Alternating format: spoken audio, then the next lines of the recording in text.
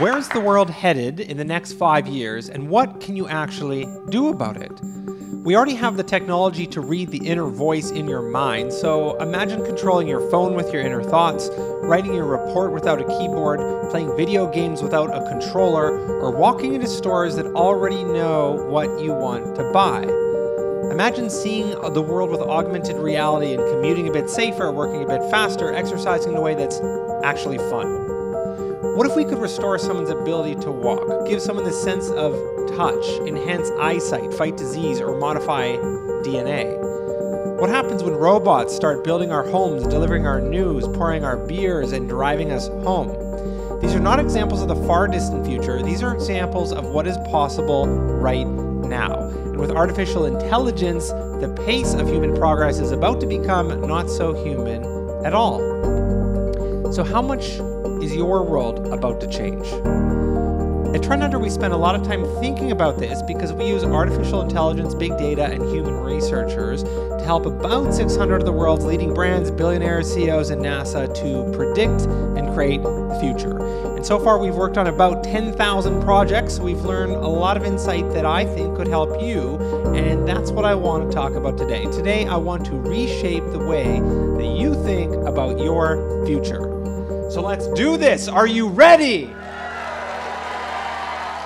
When we dive into the super future, there's one particular category that jumps out a lot. And if I was to tell you of all of our megatrends, the one that you need to study much more deeply, even if you don't today, the one that impacts you in every possible industry, your life, your kids, it is artificial intelligence. So I'm going to go a little bit deeper than I did last year. And today I'm going to talk about what I call the AI mechanized future, which is more specifically what happens when you start combining AI with interface, mind reading, bio-enhancement, 3D printing, sustainability, and robots. Does that sound like fun? Yeah. Okay, and if it gets scary, I always like to just put up some dancing robots, so just so you know, there's some psychological decompression going on.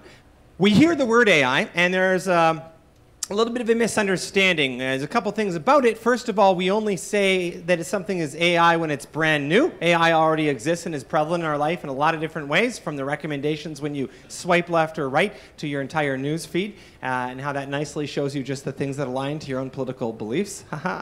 But if you really want to understand where our world's going, there's 3 terms you want to add to your cocktail vocabulary, and basically that is to no longer just say AI, but to think of ANI, AGI, and ASI. So first of all, we see AI already in a lot of different ways that you heard mentioned today in different keynotes. There's personal assistants, there's lawyers, doctors, autonomous drivers, investors, facial recognition, all that wonderful stuff. But it's already been around for some amount of time already. So we're not going to get too deep in it, because where I'm going to really be pushing in the super future is what happens in 7 to 15 years from now when we reach artificial general intelligence. Artificial general intelligence is the idea that one system could actually do pretty much anything that a human could. So it's not having a specialist AI doctor over here or an AI lawyer over here that's all a different robot. It's one system that you could almost interact with like a human that could help you in any potential way. As we start to get smarter and try to think about how our systems are developed, there's one cartoon I saw that really helps articulate it the best. And it's that right now we see AI happening and we're like looking at it thinking, wow, that funny robot can do, monkey tricks. And we think about AI kind of in that world. What we're not really prepared for is to understand that 7 to 15 years from now, we will reach a day where AI reaches the level of what you might consider a dumb human. And you'll still be like, oh, it's not bad, but it still makes mistakes. The weird part is when it reaches that particular day, the next day it reaches the level of Einstein, and the day after that is a little bit different. And this is particularly why AI is the most important thing for each of you to study, even if you might not consider yourself a technologist, because this sort of warps every aspect of human life. The factors that limit or accelerate us getting to AGI would be power, data, and intelligence. The first 2 are really simple. The third one is more complex. Just to put it in perspective, the IBM Summit is already much, much faster and more complex than what a human brain could do in possibly every single way. So this idea of power and performance has already been solved. To put it this way, if every person on the Earth completed one calculation per second, everyone on Earth, all 7 billion of us, one calculation per second, it would take us 305 days to catch up to what the summit could do in a single second. So the best way to kind of internalize that this is not what is impeding us from getting to AI. That's kind of why I put that there. When it comes to data, imagine that more data was created in this year than in the last 5,000 years, but humans have only been able to analyze 0.5% of it. So data is also not the limiter to AI reaching artificial general intelligence. In fact, if you were a computer with AI capabilities plugged into the internet today, you would have every language, fact, Wikipedia page, math, formula, physics equation, bioengineering feed, piece of news, trending data, market best practice, neuropsychological insight on how to manipulate and persuade people, and every hacked email, and about 7 billion emails so far, every stock market technical and info, and every person in this room, if not the entire planet. That's a lot of data, so AI is not limited by that. So really, the only mystery that's trying to be solved is how to make a system that could teach itself more intelligently. And effectively, there are people trying in every possible category. Some are trying to recreate what a human brain's exact structure might look like. Some are hoping that training a computer to train a computer to train a computer gets us to a further spot. And in short, billions and billions of dollars this year is being poured into the attempts to get to this feat alone. So with that said then, let's just note that artificial superintelligence is, if you fast forward a little bit more, it's very difficult to imagine that 10 or 15 years from now you have a human-like computer that can do everything we can do at paces that are millions of times faster with access to every piece of information instantly. That's a very difficult thing to comprehend. But once a system's at that level and it's training itself and you advance another 10 or 20 years, it gets to a part that humans actually can't understand. We can't even get there, and it's uncomfortable. But effectively, an ASI, one system, will reign supreme. At that level, pretty much all AI scientists agree there is only one system in the world. So who will make it? Interesting question. But I'm going to skip that part because right now my computer still can't recognize where my printer is. So I think we're all right. Our robot dystopia isn't here yet. So that said, let's start diving into the combinations, because this is where it gets really fun. I'm going to show you examples of things that are available right now, and that will have your imagination going wild for what happens when everything really starts to combine and accelerate. There are robots that can take your trash out, finally. Robot bartenders, my kind of robot. Entire bars serviced by robot bartenders. There's a number of different applications of receptionists, from hotels to malls to airports. Domino's Pizza, our lovely client of about 9 years, has a Domino's AI robot for pizza delivery, and they also have drones. There are also robots that can take your order instead of you having to talk to someone in a fast food restaurant. Farmers are using robots that can actually harvest, identify what's happening in the crop, survey the landscape, and then much more efficiently pick the optimal times for harvest.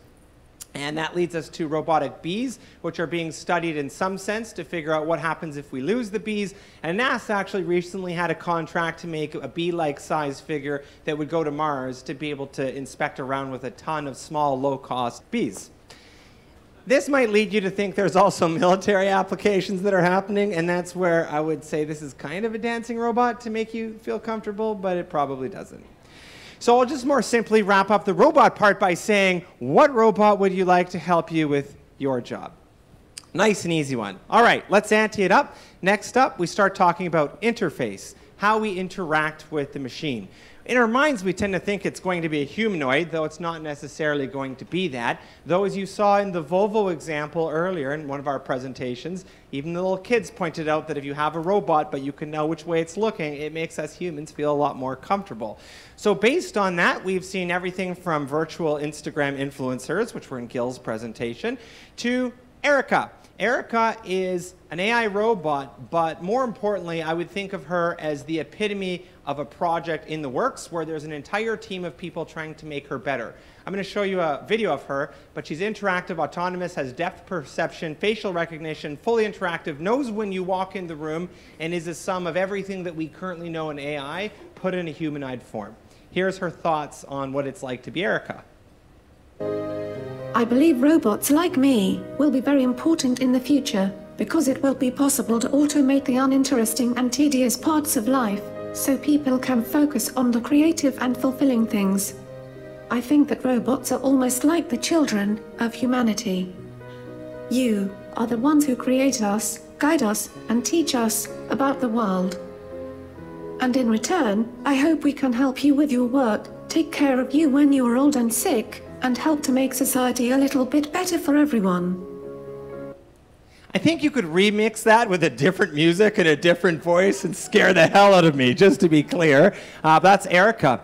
Now, any fans of Westworld in the room? Anyone watch Westworld? So Westworld wanted to make their own sort of version of Erica, but being a Hollywood movies production company, they actually wanted to make something more realistic, using all the Hollywood makeup techniques, and then they put him in a bar to see how he would do at launching their next episode series, while also seeing how people interact with them. And here's what happened. What are your thoughts on the impending humanoid robot invasion?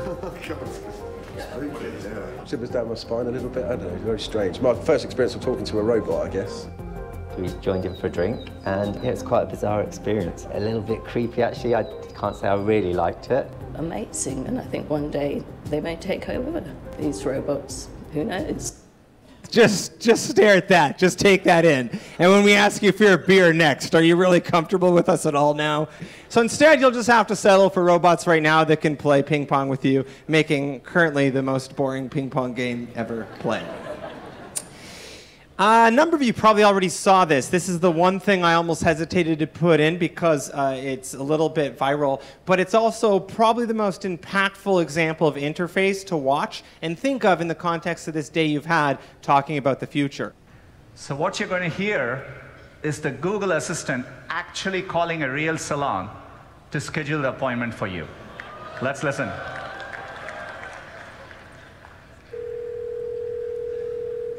How can I help you? Hi, I'm calling to book a women's haircut for a client. I'm looking for something on May 3rd. Sure, give me 1 second. Sure, what time are you looking for around? At 12 p.m. We do not have a 12 p.m. available. The closest we have to that is a 1:15. Do you have anything between 10 a.m. and 12 p.m.?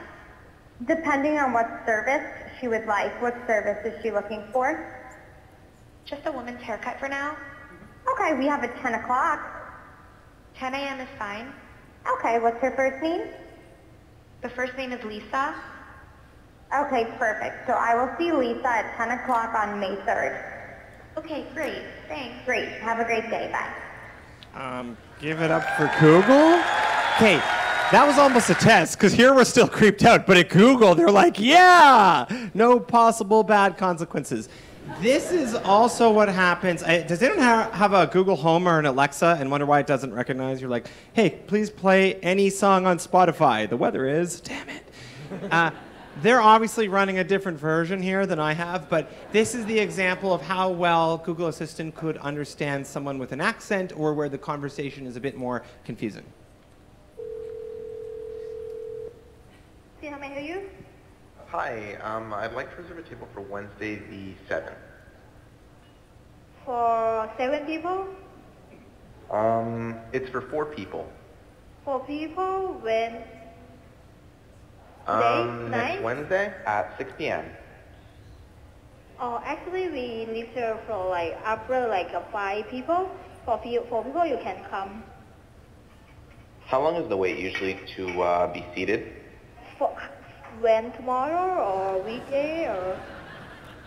For next Wednesday, the 7th. Oh, no, it's not too busy. You can come for 4 people, okay? Oh, I gotcha. Thanks. Bye-bye. Future's here. Layer on one extra level of interface, there's something called deep fakes, which was Google DeepMind had an open API that you could use. A whole bunch of people started using it and realizing that you could reskin anybody's face onto any movie star in movies. So there's versions of every possible movie with Nicolas Cage as the actor for all those that like Nicolas Cage, including Derek, our CTO, somewhere in this room. Here's what the deep fakes look like. So if you watch it, what's sort of interesting is imagine the implications if someone did that with a president's face. Imagine going to a Hollywood movie and knowing you could put your own face on an avatar. Or imagine that your personal AI assistant could be Nicolas Cage. Pretty dope future. How long until you can't distinguish a robot from a human? This brings us to mind reading. Last year I showed you thought-controlled video games, and they're already available for purchase. You can buy one, and you can try and think your way through a video game. In this case, it eliminates the need to have any exercise at all, because you can pretend you're kayaking without even moving your thumbs or fingers. That's human progress at its finest. Alter Ego from MIT Media Lab takes things one step further, which is that it can read the voice in your head. So does anyone want to come up to the stage and we'll read out what you're actually thinking? Anybody? In this video, you're going to see how the idea of your own narrative can be used to interface with your device. So instead of going through your phone, you would say what you want to have figured out, and that gets figured out for you. So in this example, here's one of the designers, and he is scanning through to basically pick his movies, but he's actually having to talk to it. It doesn't read his mind to the level of knowing what he wants, but he says, I want to know the time. It comes back. One of the cooler applications, I thought, was they showed him playing games or going to the grocery store, being able to do the quick math, do the tally, figure out what things are going to cost, and you can see he's actually getting the running total as he navigates his way through. That already works, so you're talking currently about what's available in 2018, which is really intense. Going the other way, the Modius actually sends a neural impulse to your head to reconfigure your body's use of fat in order to start processing your fat immediately, and maybe it works. I don't know. I'm not ready yet to do this, but it's already available on Indiegogo. So the question, of course, I already asked, what you want someone hooking up a brain scanner to your brain, because that's currently 2018. So the question that's more intense for me is what happens when I can read your brain from 5 feet away? Can I have that in my store and read what your order is? It's going to be some permission, people. Cool. So what happens when other countries with different interests in mind decide to allow this to progress? Well, that's where the data scientists will want to be. So it will happen. Who do you want developing it? Should it be Russia? Should it be America? What are your thoughts? This brings us to bio-enhancement. Watch this guy being able to walk for the first time in obviously a long time. Pretty cool. That was a demo at CES, at the last CES. We saw the bionic suit in the last presentation, but here's a different example of an exoskeleton. It's recently been funded, but it's called seismic-powered clothing, to try and show a more wearable device that might make the world more accessible for boomers as they age. I needed a shift, and that shift was seismic. A fusion of apparel and robotics. A drive to get up and out there. The confidence to stand tall. Intense. Next up, eyeballs. So the starting point at which you'd want to enhance your eyes would be if you wanted to have better eyesight, not need contact lenses. But because we're already getting to that point where currently we can embed an eyeball in a blind person and allow them to see, that we've been able to do for years, it means that the next thing for you would be what extra parts do you want your eye to be able to do? Do you want to actually have infrared vision? Do you want heat vision? Do you want to be able to see perfectly at night? Should you see from further? Do you want to be able to zoom? And in the last example there from an actual company working on this, there would be Wi-Fi, so you could figure out if you want to share images with your friends, and you can also take an actual mental picture. It's being worked on right now. So what features do you want in your eyes is my question to wrap up that part. Okay, 3D printing. This one will do quicker, but 3D printing has moved to a much grander scale. Not just 3D printing, but even the idea of robotic construction, I guess, as I show you here. But there are 3D printed chairs, bikes, cars, houses, buildings, bridges, shoes, casts, dresses, prosthetic arms, food, and body parts. Cool. I did that one a little faster, but I'll just end by saying, will you be intimidated when robots can 3D print new robots? Ooh. All right, next up, sustainability. We live in a world where all the companies in this room are getting better and better at identifying consumer needs to allow us to make more and more stuff. And what's happening is there's another side of it, and our waste, our e-waste, our recycling doesn't even happen in North America. It gets shipped off to China. Meanwhile, in China, where the laws have been more relaxed, there tends to be other abuses of manufacturing power, if you will. You've all seen the shareable bikes that exist in most of our cities. That was exciting. So a lot of Chinese billionaires backed that program for their own cities, and pretty soon there started becoming millions and millions and then tens of millions of waste bikes that are just piling up, and they're just never used, never ridden, to the point that that looks like it should be a lavender field, but that is not a lavender field. That is tens of millions of excessive bikes never to be ridden, and that photo could be taken in about 50 different areas of China. So this leads me then to sort of think a little bit more of the world. This year, the biggest eco theme has been ocean and ocean plastic. The currents of the ocean cause a swell that results in about 8 or 10 different places of the world having plastic in the ocean. And the biggest one is 2 times the size of Texas, to put it in perspective. So if we start thinking about our other obligations as people that are designing and creating products, the idea of sustainability, cradle to grave, where you think about what happens after, making things that last, starts to become important. The good thing is the next generation cares about this a lot, so when you align to the values of caring about this, you're absolutely aligning to the next demographic of customer. I wanted to show you a fun little way to rethink about it, to stick with you a little bit, and maybe raise the importance in your own lives. So here's a commercial from the year 2050. The first step is to remove the insides. That's plastic, that's gross.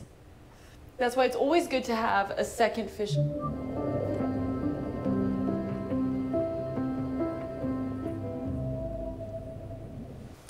Pretty chilling, but there are people doing something about it, all sorts of people. American Express has a card made out of plastic where your points instead go to helping the ocean.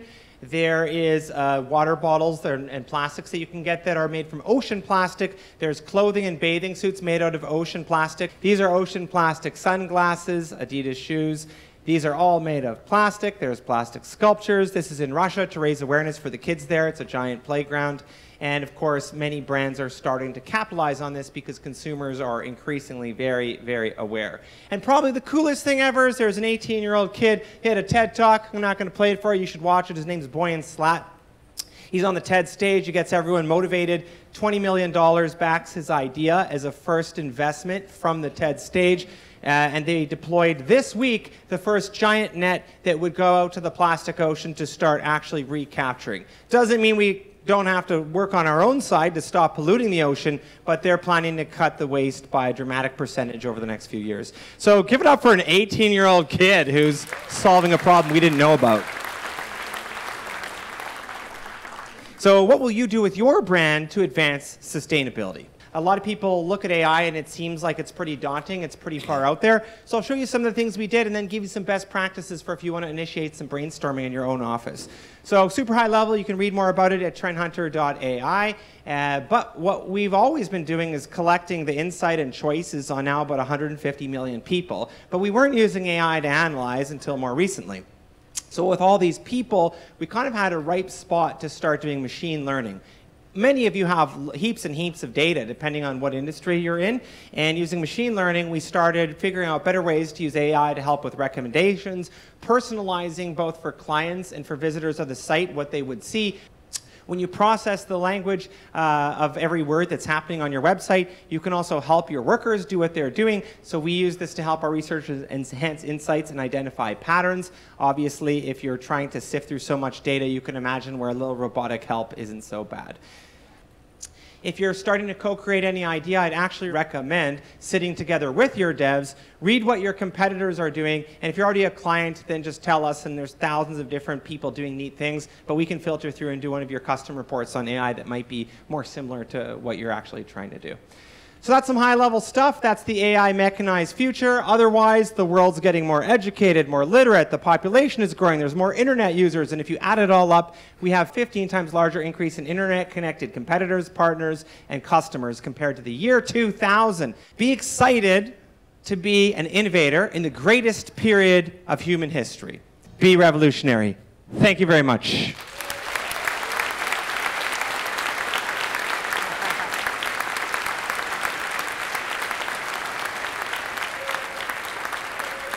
If you'd like to learn more about innovation, download one of my bestsellers or the latest trend report absolutely free at jeremygutsche.com. Visit me at one of Trend Hunter's epic future festivals taking place all around the globe. We gather thousands of the world's top innovators to experience and prototype their future, or join 10 million people getting better and faster with my other innovation keynotes, all about how to get better at adapting to change, faster at finding ideas, and ultimately finding those ideas that are so close within your grasp.